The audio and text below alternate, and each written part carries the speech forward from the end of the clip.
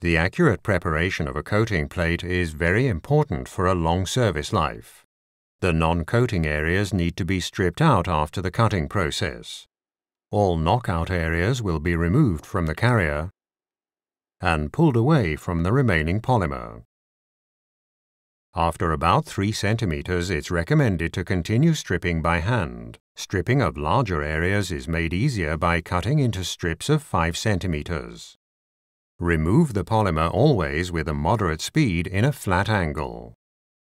Due to the polymer stretching, long strips require even pressure along the length of the strip. This protects the carrier and prevents tearing of the polyester. The result is a cleanly stripped coating plate with a fabric-free relief.